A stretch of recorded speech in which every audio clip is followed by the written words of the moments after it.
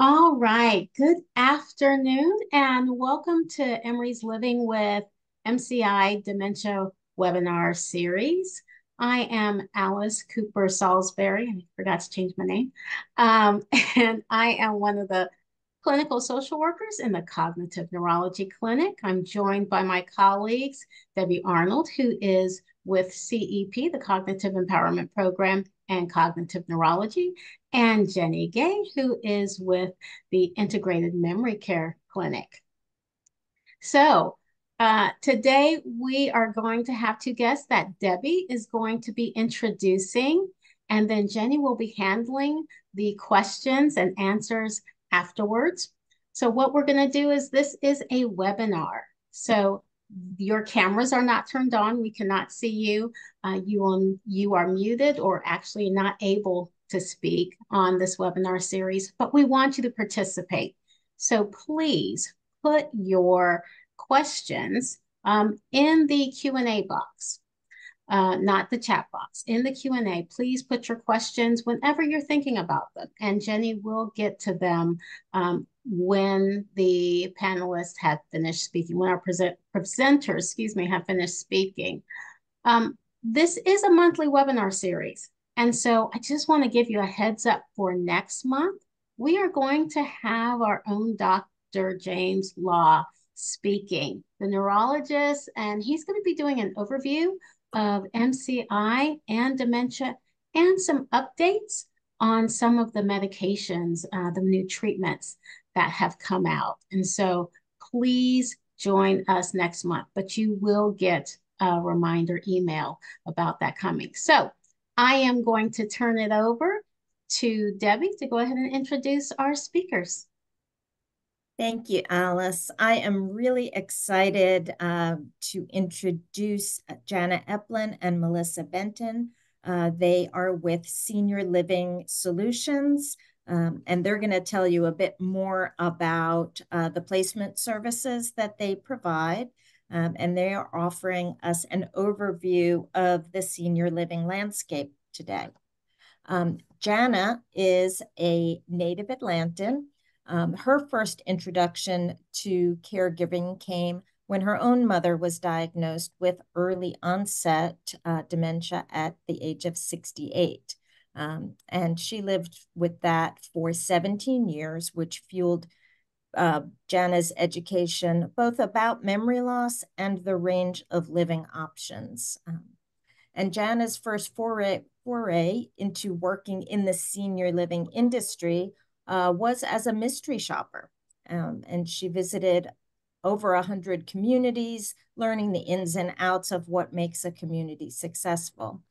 She has now been doing senior placement for over 7 years and has helped hundreds of families successfully navigate this journey. She and her business partner, Kathy Mayville, launched Senior Living Solutions in 2022 to broaden their impact in guiding families through this process. When she's not working, Jana lives in Morningside. She is an avid binge watcher, reader, and jewelry crafter, and she loves hanging out with her husband, Craig, and her 3 grown children, who are charming. And Melissa Benton, beginning in 2006, Melissa was a primary caregiver for her grandparents, one of whom had Alzheimer's disease.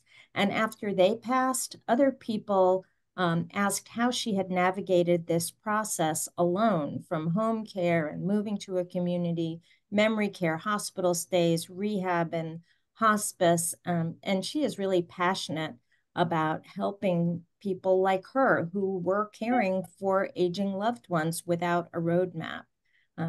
She left her previous career and began working in senior living placement in 2014. And she co-founded and operated an Atlanta-based local placement company. And after 7 years, she returned to the field to work with families as an advisor with Senior Living Solutions. So I'm really happy to welcome my friends and colleagues, Jana and Melissa. They are really experts at what they do. And I am going to be sharing a PowerPoint, and we'll hopefully have the slides cooperate with me. Are you now seeing? Yes. Okay, great. Thank you, Debbie. We appreciate the opportunity to be here today with you guys. And as you said, my journey started with my own mother, who was very young at the time to have dementia and memory loss. But it did show me how much I wanted to be a part of this solution. So we are happy to be here with you. We hope that you have lots of questions. Please don't hesitate to ask anything at all.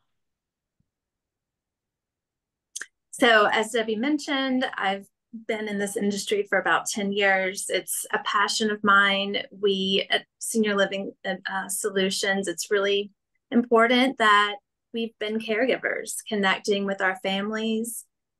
We know what they're going through. We know the emotion. We know the fear. We know the denial. We understand exactly what's happening through the whole process, which I think is very important for us to be able to tell them ahead. This is what you can expect. This is, untrue what you've heard. Here are resources that help. So I think it's really important that we can personally relate to what our clients are going through.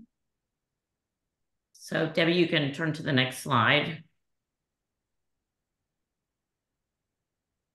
So we understand that the actual decision to move someone into senior living or to move yourself into senior living is a big decision. And we understand that especially if you've been in your home a long time, you are daunted by what might be in your home with you, all your things, selling your home. If you can afford senior living, will it make your life better? Will it take away all of your independence? So there's a lot to think about when you think about moving to senior living. In my case, my father was doing great and was still working, and we moved my mother into senior living without him. But oftentimes we have couples who want to move together, both need some kind of care or not. It's run the gamut for us. Yeah, and I'll just add, the biggest question, right, when we start first talking to a client is, where do I start? Do I just Google memory care or assisted living in Atlanta? No. We just like to tell people to kind of stay off the internet in that way. A brochure version is not going to give you any idea of who the people are that are caring for, touching your person, who the leadership of the building is. So getting started and even just the first step is huge. So absolutely. And Debbie, you can turn to the next slide. So not only is it hard to talk about doing a move, but it's also hard to decide when to have this talk. When is it important to move somebody? Is it important before someone doesn't have the memory to remember where they were, or is it important to do it before that? Maybe when they can appreciate the social life and the engagement, or just and you should always know also that you can't expect just to have this talk one time. This is not an easy talk. It also people are in denial, and it's not a one-time talk where you'll have to have this talk more than once, and you'll have to be armed with some information about why and where and how.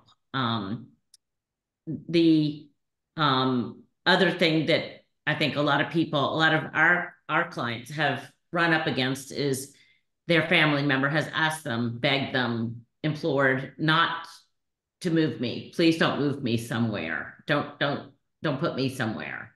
And that's a very hard thing, but we always recommend not answering that because you can't promise that.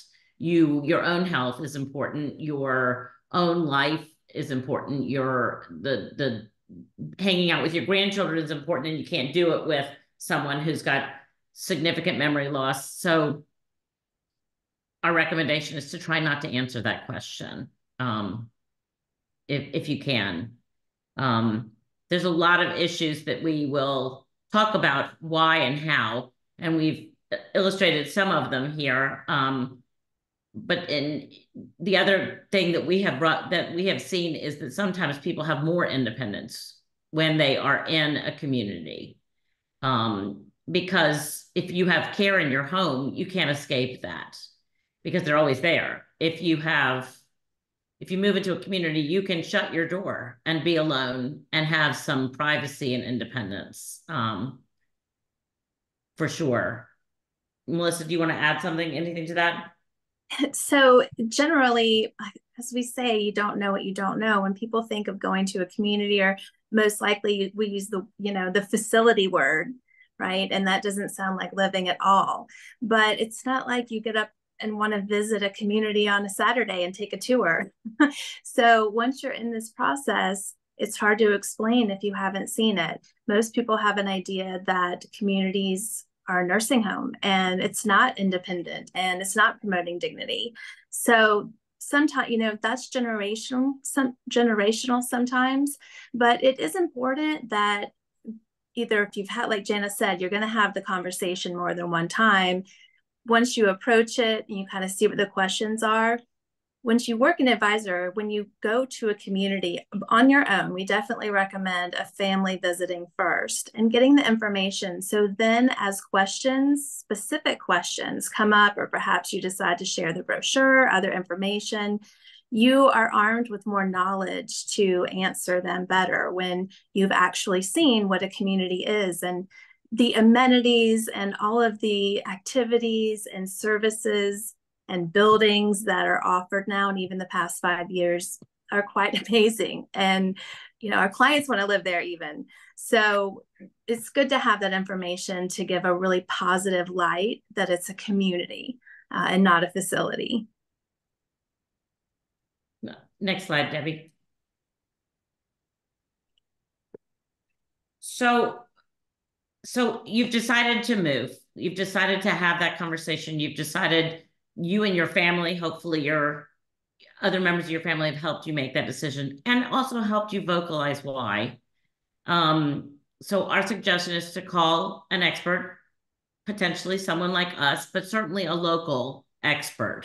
There are all kinds of commercials for national companies, but we have found local people certainly know what's going on in each individual building better. They know the neighborhoods, they know the leadership, and we'll talk about leadership over and over again because it seems to be the most important factor in choosing senior living. Who is in leadership? Whose culture is created and making a happy place, and so that's something that we know about, and we certainly aim people toward what we think of as good leadership. Of course, you have to prioritize some things. Location, you obviously want it to be easy for family to visit. The activities and the social life in a community. Your finances and budget are going to be a big part of a decision, and what you can do. And also, does it feel like the right place? There's a lot of visceral feelings in choosing a community. Next slide, please. Oh, wait, let me just add a couple of things quick. That's okay. Just know that as the disease progresses or memory progresses, you may have to give up location as one of the prime factors, because for us, care always comes first. And there may be communities that have specialties or have the ability to take care of a high care resident. So sometimes wherever the best place is may not be extremely close or 10 minutes down the road. So that's just something to consider in terms of care. The other thing, and when you're looking around and having a tour, it's important for you to say to yourself, are these peers of my parent?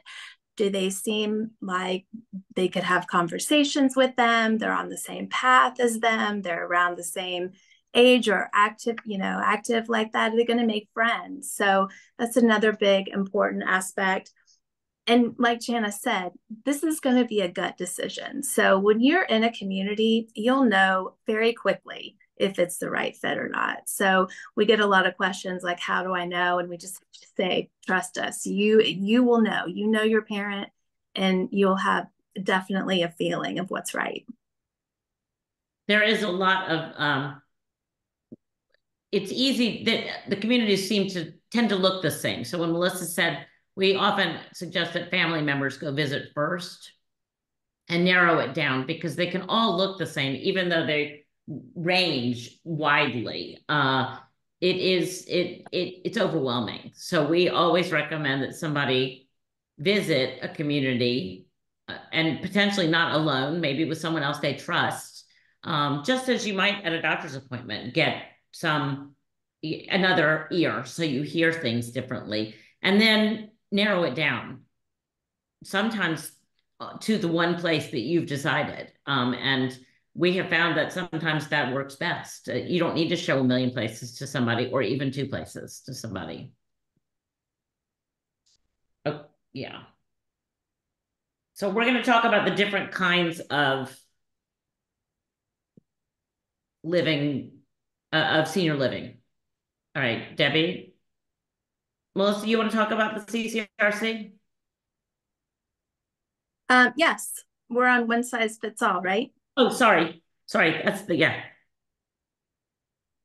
Go ahead. Oh, okay. So, of course, for most people, the dream is to stay at home and to age in place alone.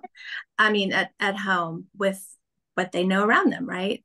However, number one, home care is extremely expensive. And for the majority of people, it's cost prohibitive. So 20 is $25, $35 an hour. Usually companies have a minimum, and certainly if you're in 24-hour care, you're adding up to over $10,000 minimum a month. So a lot of times the staying at home part, even though you want to, becomes financially inaccessible. The other thing is safety. And if there's stairs, if your loved one is getting up in the middle of the night. And so those are the 2 things to consider with staying at home. Home care is very advantageous for a short period of time, or perhaps a bridge time. You just want to make sure a good plan is in place with your home care company. They're people too. They have family emergencies, and there just needs to be a backup in case, you have to have another caregiver come at a quick moment. The next is independent living. This is different from a 55 and over community. So 55 and over communities are typically condos or cluster homes or a neighborhood that, have the age requirement, but they're not necessarily a community in that they have organized activities. It's more a living situation for people who want to downsize. They're still very active. Some even still work. But an independent living community is a building or a set of buildings on a property, and there are apartments, and then some of the properties have bungalows, cottages, and villas that are standalone structures. But independent living is going to offer meals, and now these are dependent on each community, whether you have 1 meal, 2 meal plans, etc. But they'll provide meals, they provide communal dining, they have activities, they have transportation to go on outings. And it's just a real feel. Everyone is there to meet friends and to socialize and to gather with others in their peers. So the independent living, though, does not offer care, because in Georgia, those buildings don't have to be licensed. So anyone can build an independent living community. But once you bring care into the picture, that is assisted living, and those are highly regulated.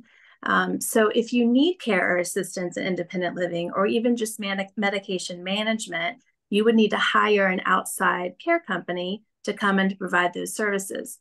Some communities have a care company contracted on site, so it's very easy for them to do small increments of time at a smaller cost when that's the case. Or you can, of course, always choose another home care company to come in to provide, other services if you're not interested in moving to assisted living and they're just not ready yet.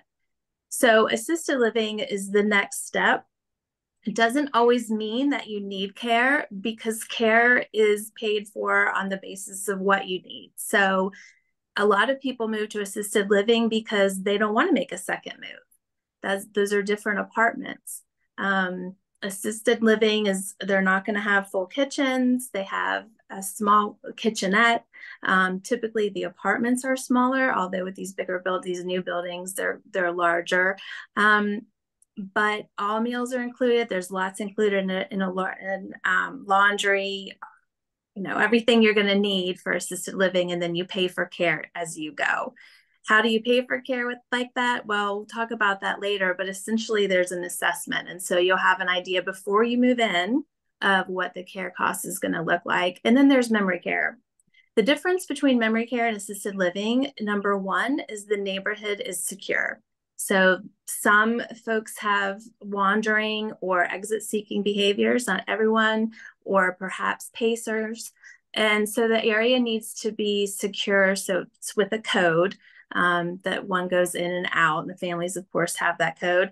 And the other aspect to memory care is the ratio of caregiving to residents is higher, because typically as the disease process advances, more care is needed, more hands-on care, everything from grooming to even perhaps feeding. So they have the ability to offer much higher care. Other than that, assisted living is a great option. Many people who live in assisted living have some type of cognitive impairment or brain change.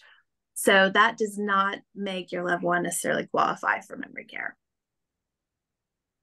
Okay, Debbie, next slide.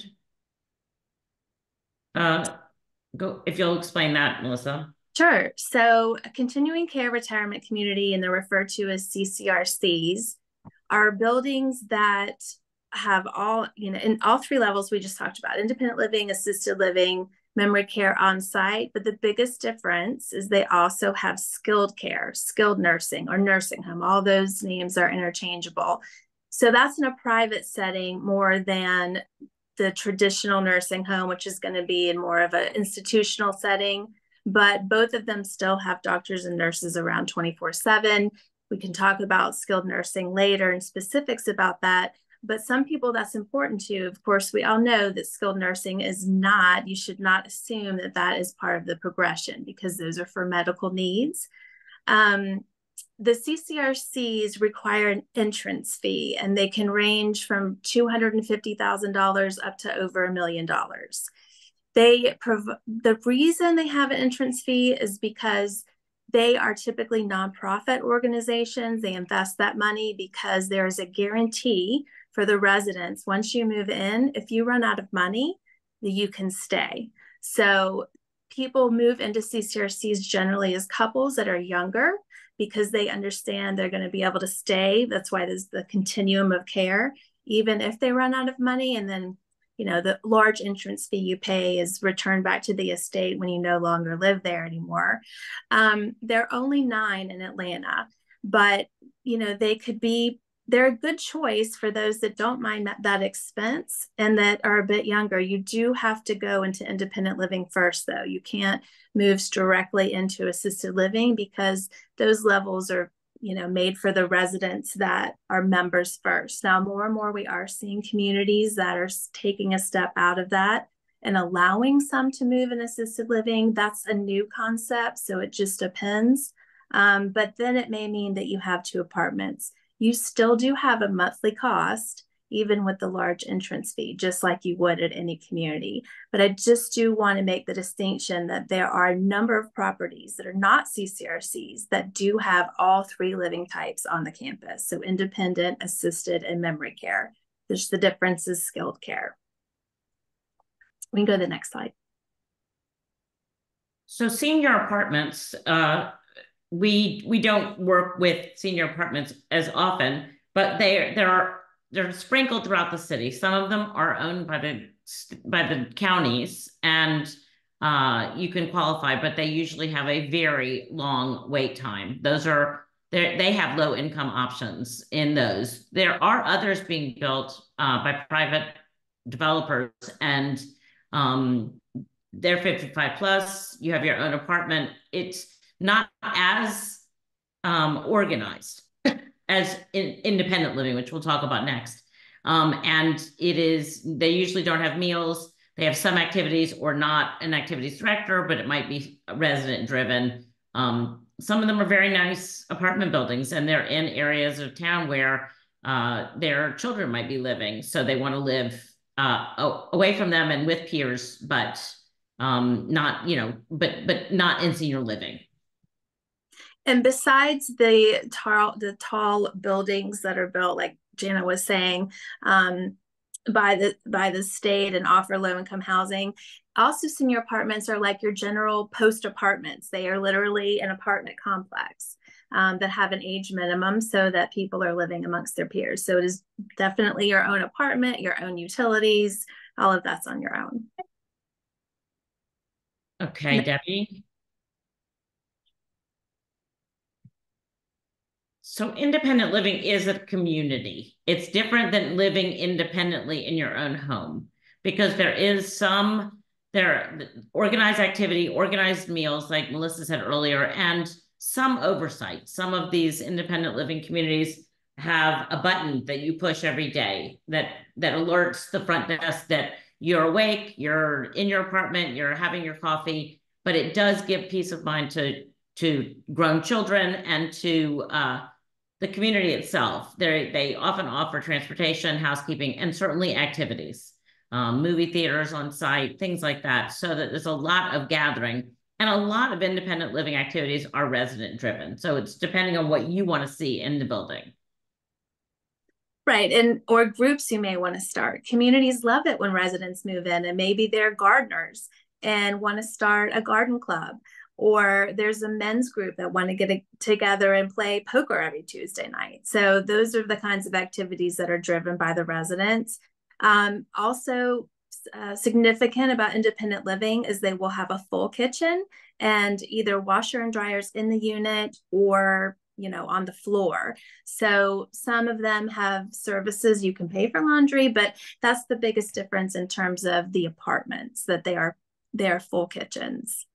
So before we switch from independent living, I do want to reiterate what Melissa said earlier about shared care. So a lot of the independent living communities have a care company on site that are usually there during the day. If your loved one needs medication help or just help overseeing the shower, but don't need help showering, or even just laundry, help with laundry, you can hire that shared care company for a very small increment of time. And that allows people to live in independent living longer. Often the increment of time is as small as 15 minutes. And so you're not paying that 4 to 6 hour minimum of having them come into your home and take care of you.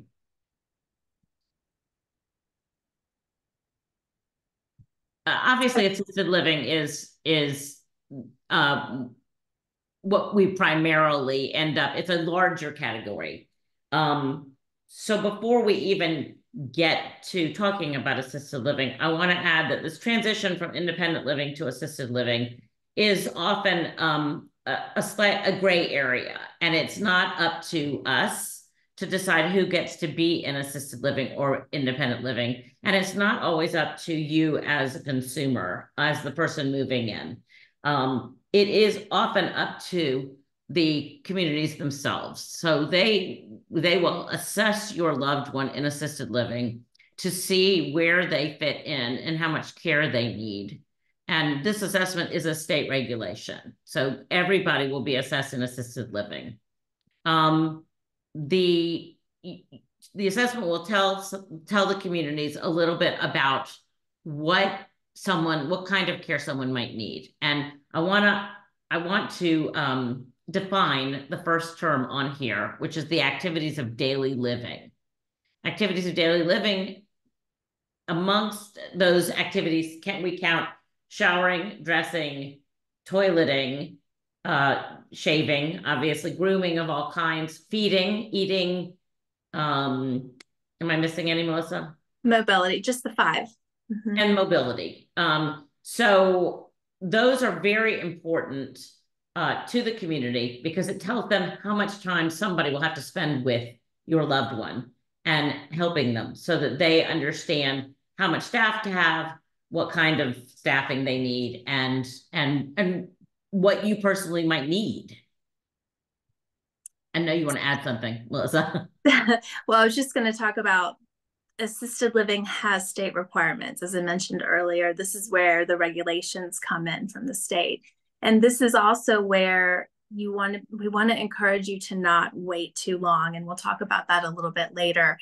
So the main two from the state are you need to be able to bear your own weight, which means that someone can't be bedbound, and which means that their knees can't buckle. It absolutely does mean, though, that they can have assistance. They can have assistance standing up, and they can have assistance while standing, one person or two person, but you just can't have knees buckling. The second one is pivoting. So this is more of a gray area. Just means that if you're transitioning from a bed to a chair, vice versa, that you can somewhat assist in the pivot process. But like I said, that's kind of a gray area. And then, of course, it's up to the nurse. They have the final say whether or not they can take care of a resident. It's not necessarily always because the care needs are high, but they also have to base that decision on staffing. If they already have 5 very high level of care residents and their staffing ratios are staying within the requirements, hopefully more than the requirements, then they may not be able to accept your loved one, even though they're totally appropriate for assisted living. And so when we get to skilled care and talking about medical care versus care and even in a decline, you can age in place in assisted living. It doesn't mean that you have to move if you become bedbound or if you don't meet those state requirements anymore. Once you're there, once you move in, that's your home. That is where you live, and you're able to stay there unless there's a reason that the community can't take care of your loved one or if medical care is needed. It is really important for you to know that this is your home, that this is your loved one's home, because we feel very strongly that people feel comfortable, meaning if you walk into a community and they say you can't have a pet and your loved one loves the cat so much that it brings them that kind of joy, then that community is not a good community fit for you. And it would not be something that we would recommend. The same would go for visiting hours. If they tell you, yes, you can't come after 7 because the doors are shut, that's not a good answer to us, because this is your home and you should be able to visit your loved one anytime you want to. We feel pretty strongly about that. I wanted to add something that we felt very strongly about in this presentation, that we have pictures of we did not use stock photos. There are lots of stock photos out there. We chose to ask our clients who we've worked with, people who we consider our friends and even family, that we wanted to use photos of people we've helped. And so all the photos you see today are people we've actually placed in senior living and helped and maintained a relationship with. Next slide, Debbie, I think. Yep. So memory care, we've talked a lot about leadership. Memory care always has a separate director. And it's very important to us that a memory care neighborhood have its own philosophy, that they have to not just be housing somebody and feeding them. We believe in specialized and tailored programming for people. We believe in a philosophy that people use to both take care of their needs and also to entertain and engage them in a meaningful way. We've said at the bottom, the right facility with the right approach is crucial, and we feel very strongly about that.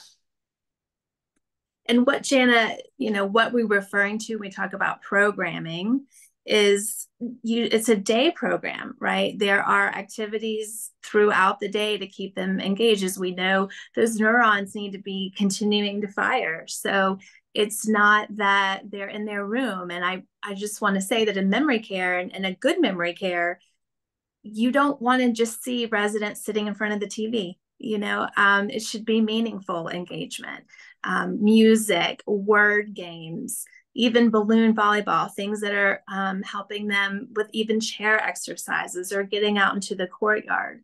Memory care residents, it doesn't mean that they're in the neighborhood all the time. A community needs to take them out. They'll go on a little scenic drive in the community bus and sometimes go for ice cream. I mean, they should be able to leave too. And they have, wheelchair, of course, accessible transportation, but programming, and that goes along with the philosophy too. What are they following? Many of you may know Tipa Snow and some others that have written specific programs based on philosophies that are important. So when we say, what are you going by? What's your programming like? And it's like, well, we just do whatever. We have just an activities calendar. That's something to evaluate. And in memory care, it's important that the schedule for each resident is in the morning. They bring everyone out into the main common area. The goal is to not have anyone in their apartment. There's a smaller number, usually between 19 and 26 residents in memory care. And the staff to care resident ratio, the state requirement is one caregiver to every 6 residents. Of course, we always like to see more than that, but that's at least the minimum during the day. Whereas in assisted living, it's 1 caregiver to 15 residents, which again, we'd like to see 1 caregiver more to every 12 or 11 residents. We understand that you all might be more interested in hearing about memory care, and we're happy to talk about it as long as you want. If you have certain questions, we would love to hear those. And we'll be happy to answer as many as we can. Debbie? A personal care home is, first of all, there are hundreds of personal care homes in the city of Atlanta. And we're based in Atlanta, so we know this area best. Personal care homes, it's easy to find one. It's hard to find a good one. We believe that we know which ones. We visited most of these homes and feel very good about the ones we recommend. They are often actual houses. They're in neighborhoods, and they house 3 to 8 or so people. And it's a very small ratio. It's a good level of care. A lot of times it's for people who need a very high level of care. They don't do a ton of activities because people don't seem to need the kind of stimulation that those activities bring, but the care becomes an activity. They might gather together at the kitchen table and do something. They certainly gather for family style meals. All of those can be tailored to whatever diet your loved one is on. There's a lot of personal attention. Most of the time, they are higher levels of care and more end of life kinds of people. I do wish there were personal care homes for all different levels of care, because I think some people need that quiet, loving care and attention. But this is what we have found, and we feel it is a lovely, lovely model of senior living for the right people and with the right caregivers. So personal care homes is the type of senior living option that we do the most explaining. If someone is familiar with a personal care home, it's usually from the news and it's usually not good.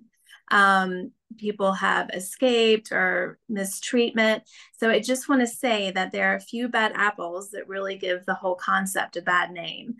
To that end, personal care homes have the same license from the state that the big buildings do. So same inspections, same fire safety requirements, same requirements for training and medication management. So just because you're in a home doesn't mean that there's no oversight, because there absolutely is the same. And as Jana mentioned about activities that really aren't the focus of a personal care home, the other thing you have to consider is transportation. So if you need help getting your loved one to a doctor appointment, or taking them for, picking up prescriptions or whatever it is, it's not going to be offered because an owner is typically one of the main caregivers. And then of course they hire other caregivers. Yes, there are people there overnight. Yes, there are different ones on the weekends. It's not, Monday to Sunday, the same caregiver. That's actually one of the criteria that we look at when evaluating personal care homes. Everybody needs a break. It's just not reasonable for someone to work 7 days a week.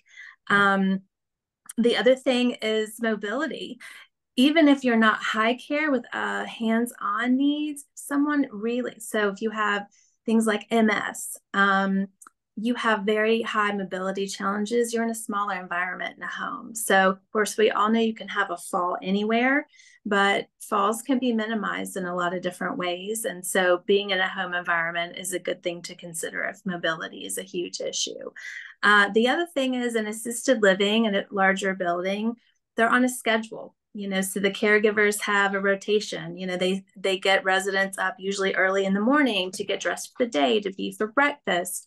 Well, in a personal care home, you can be in your robe all day if you want. You can sleep in till 10 a.m. if you want. So that's just the scheduling is different. So if you have someone who just wants a more laid back, relaxed environment, then personal care home would be something you may want to consider. And I'll say this too about Jana's point about they are residential homes, like in a neighborhood. Great personal care homes don't really look amazing from the outside. So don't be fooled. The inside is clean. The care is amazing. Many are run by nurses, former healthcare professionals. And their priority is definitely not the yard. It's definitely not in great upkeep sometimes. So the first impression on personal care homes can vary, but I assure you when you walk in, you'll find a loving environment. Okay, Debbie.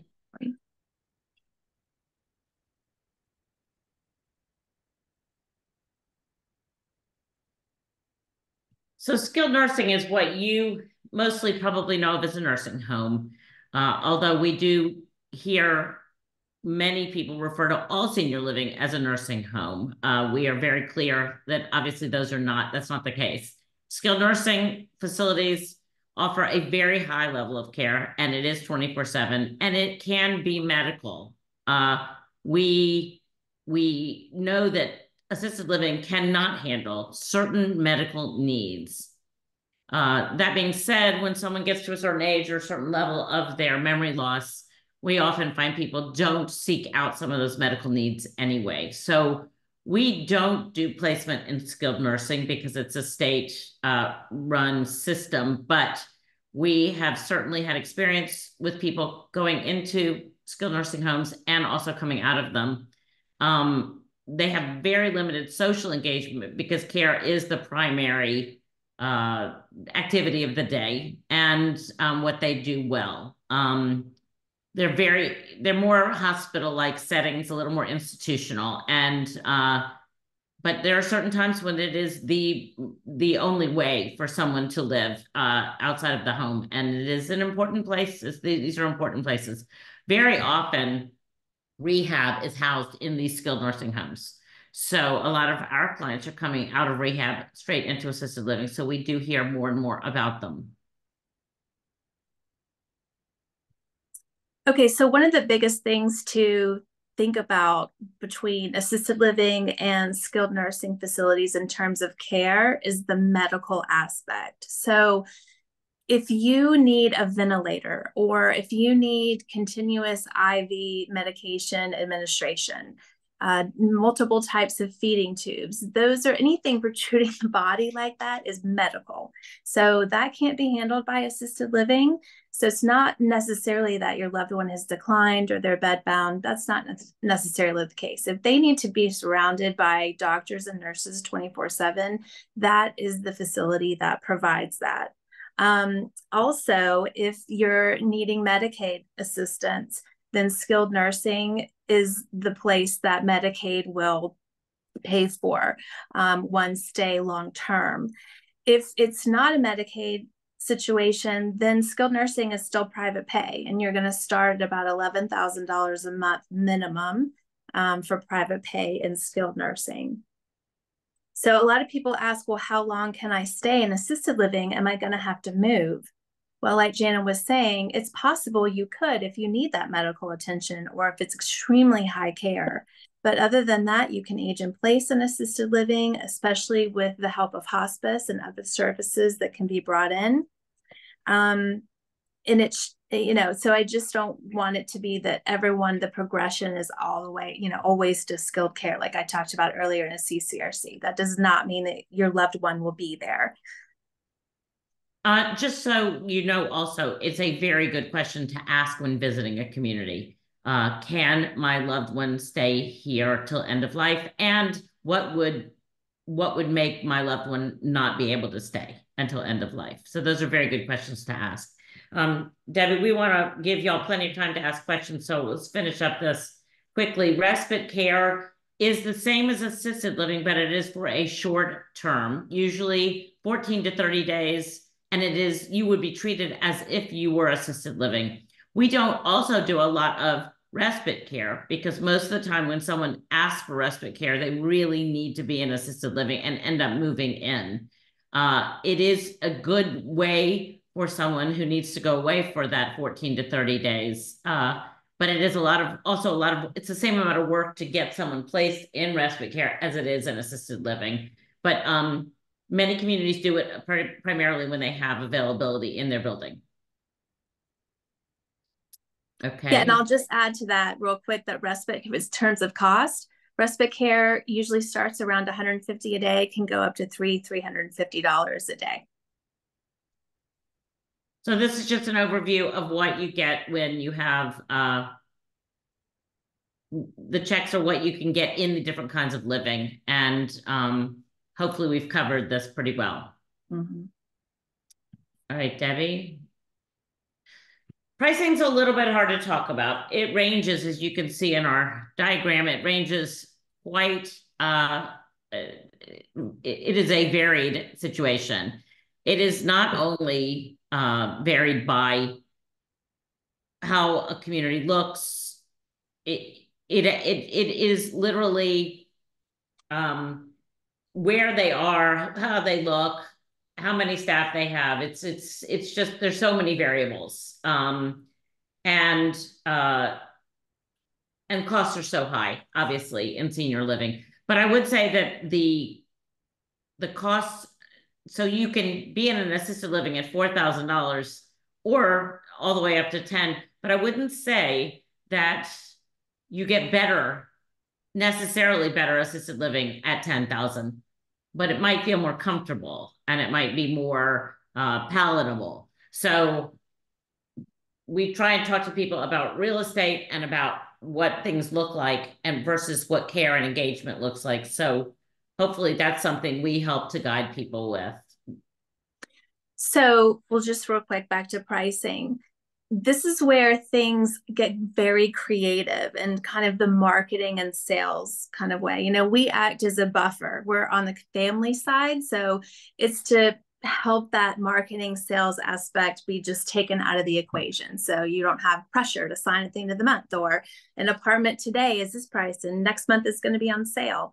But they all have very different pricing structures. So one may have level of care, one may have points, one may be all inclusive. It's hard to compare apples to apples. So that's another reason that it's not just going to be one price. The apartment rate is usually one rate, a care rate is usually another rate to add up to your total. If there are two people, there's a second person rate. So it's not right off the bat. If you see on the internet or a brochure, it's a starting price for an apartment. It does not include any other kind of care, an assisted living, memory care, or personal care home. And you also need to take in consideration for a budget, there will be annual increases. Usually from 4 to 8% is what we're seeing, a huge increase after COVID, but they're coming down now to about 4 and 8% annually. All right, next page, but we're gonna skip over this and answer. I see there's a lot of questions, so I wanna be able to answer this. We hope that you'll reach out to us. If you need any help at all, please reach out to us with questions. We take our work very seriously, and placement becomes important to us and working very individually with each one of you. So that is not something we take lightly at all. So I saw that there were a bunch of questions in the Q&A. Yes. Jana and Melissa, thank you for such an informative and excellent presentation. I really appreciate the work that you all do and have great respect for both of you and have had wonderful experiences with you and your great organization. Thank you so much. I'm going to go ahead and launch into questions because I know our time is limited. The first question I see is there any ranking or scoring of independent living, assisted living, and memory care facilities in Metro Atlanta? Melissa, you want to take that? I'm sorry, was it scoring? Was that the question? Yeah, like ranking or scoring. Okay. So there's not necessarily a ranking in terms of scoring. So everything is public. When I talked earlier about inspections and regulations annually, or if there's a problem called in and someone needs to come out, all of those reports are public information, and they're found the Department of Community Health website into the personal care section, and you can look up a community name or a personal care home name, and you can see information like the ownership and all the inspection reports, if they're incident reports.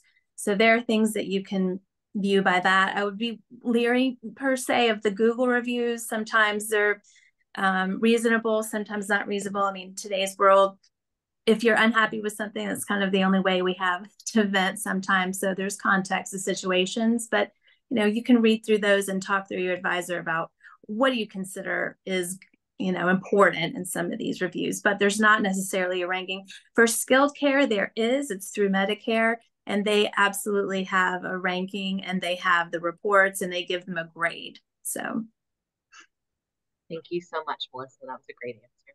And working with a placement specialist allows you to kind of get the insider scoop on those rankings, or just the status of different communities. That could be really helpful. What is the cost comparison in a personal care home? I think you guys did a good job of sharing that in your slide. Do you want to say anything else to that? I think that slide that you shared was extremely helpful with the price ranges. The only thing I'd add is that many times I get the question, well, if we go a little further out of Metro Atlanta, is it going to be less expensive? And the answer is no, because typically as you get further north or further northeast, they only have fewer options. So they stay full and they don't have to discount prices. So it's not necessarily the case that in a different location, it's going to be less expensive. That's a great point. Thank you. Over-the-counter medication in assisted living. Is the decision regarding having over-the-counter medications in the apartment determined by the community or state regulation? It's determined by state regulation. So any kind of even vitamins or things that are administered PRN, like, Advil or something, or any other PRN medication, a doctor has to write an order for it. And it's packaged in the bubble packs, like a punch card where medications are distributed. Assisted living is a community, and they're all friends, and people like to share. So with each other. So you can't have those things in the apartment, but you absolutely can have them for your loved one. It just needs to be an official order. Right. And that includes like topical medications as well. Mm-hmm. Eye drops, anything. Yeah. Yep. Cough drops sometimes. I imagine many facilities offer various levels of care. Would they call services the same thing as you've named them here? That is, how can I ensure a place I consider that has the various levels that I am seeking? I'm not sure I understand this question. I think that it's asking for the various services that people. So thinking about the terminology of independent living, assisted living, memory care, those are the terms that you will see in this industry and across kind of the board. I think the lingo and language that you guys shared is pretty consistent with anything I've ever seen in the market. Although I will say that people try and stay away from these words because they are institutional words, really. So they might call their assisted living enhanced living, and they might call their memory care the neighborhood. And so you might find different terms, but you can usually get a marketer to talk about it in the terms you are familiar with. Great answer, Jana. How can I tell my parents' insurance coverage what may or may not be covered, even partially? Okay, so all senior living is private pay. So independent living, assisted living, memory care, and as I already mentioned about skilled nursing, how that ends up being private pay. So no insurance. The only benefit that is available is to a veteran for assistance. And that is, of course, distributed through the Veterans Administration. There are services that can help you with that application. We can direct you to. But other than the Veterans Administration, there isn't any other financial assistance. On a federal level, counties, state, there are other services for housing, as we mentioned about senior apartments, but everything's private pay. There's no insurance. And sometimes that's a little bit confusing. I'll also say for a lot of our patients, they have long-term care insurance. I just realized after I said that, yes, long-term care insurance, of course, if you have that, and it depends on your policy, but there will be an elimination period that you have to wait 30 or 60 days typically. In order to start it, you need to be paying for care first for that long. And then it's not going to cover independent living. You have to have either 2 ADLs or 3 ADLs you need assistance with. Your individual policy will dictate that. But that can be worked out with the community so the insurance company can pay them directly. Great, thank you. How does long-term care insurance enter into the financial equation? I feel like we just answered that question. These prices reflected on the slide are per month, correct? Correct. Correct. What did you say the annual increase was in the market for senior living? It's generally 4 to 8%. We had a annually, right? That's right. It's not a given, but generally speaking, it's annually. And I'll just make this extra comment. It's important to ask when the increase takes place. So some communities will have it on your anniversary month. If you move in November and you move into a community that does it on a calendar basis, that means in January you will get an increase. So it does matter the time of year that an increase can go into effect. When should we investigate future senior living options if not needed in the near-term future, but could be at some point? So I'm going to say this. We get calls from a variety of different kinds of people. We get calls for people who are looking 4 years away, 5 years away. I'm just looking for my future, which is great. We love that. We get calls from somebody who's being released from the rehab tomorrow and they need to move into senior living tomorrow. Obviously, that's not ideal, and we can help when we can, but we would love for people not to call us in a crisis. Obviously, we can help. We are happy to help, and we will help anybody at any time. But if you wait until someone is in a crisis, then you are stuck with whatever availability is out there in the world, whether it's close to your home or in your budget or anything.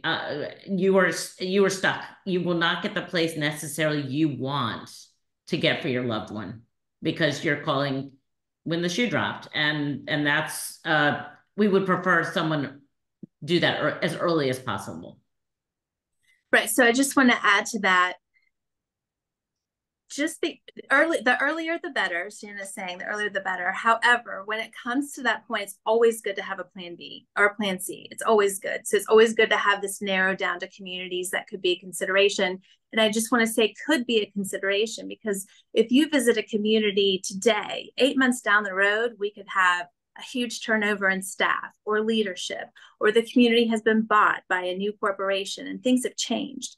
So it's good to have options, but it doesn't mean that you're just automatically going to go. We'll have to help you decide if that's still the best place because things change. And that being said, Jenny, we are happy to help you when you're called the day before your loved one's being released and help in any way possible. We certainly are apprised of what's out there at that moment and what's available. So it would be hard to find that on your own that late a date. Be extremely helpful. Y'all have done it many times. And then last question is, how do they get paid, client or facility? I'm assuming this question means, how are you all compensated? we are paid by the community. We are a free service to families. We worked with families for 4 and 5 years, and we don't get paid until someone moves in. And oftentimes people don't move in for whatever reason. We are happy to work with any family at any time. And because we work with every community in town, we don't have to favor one over another at any time. So we want to find the best fit for your family, not for us and not for the communities. And we don't have to do that. We are very free to work with everybody and to recommend the best fit. And so I just want to add to that, the way which we're compensated by communities is the same. We're given a percentage. And so it doesn't matter to us which community you choose. It's the family's choice. It doesn't matter to us on a financial basis. And as Jana said, we work with everyone in town. It does not mean that we recommend everyone by any means. And we certainly don't have a way to steer people to certain communities. Our company works everywhere in Metro Atlanta. Some companies work only in certain zip codes, only in certain territories. That's something you definitely want to evaluate when you're looking at a company to work with, because you have to pivot. There are times when you have to pivot. Your sister in Texas may be flying in and decide to take over. You just, things change. So you need to have someone who's covering all of Metro Atlanta. Thank you. So I think also that the communities are willing to pay placement folks because they really do want residents who are going to thrive there. They want a good match. I want to thank everybody. We are out of time. And so please reach out to Jana and Melissa. If you have more questions for them, please reach out to Debbie or Jenny or myself or Ashley Varner if you have any questions for us. Thank you so much, Jana and Melissa, for your time today. We appreciate all the information you shared. Thank you so much. All right, join us next month, everyone.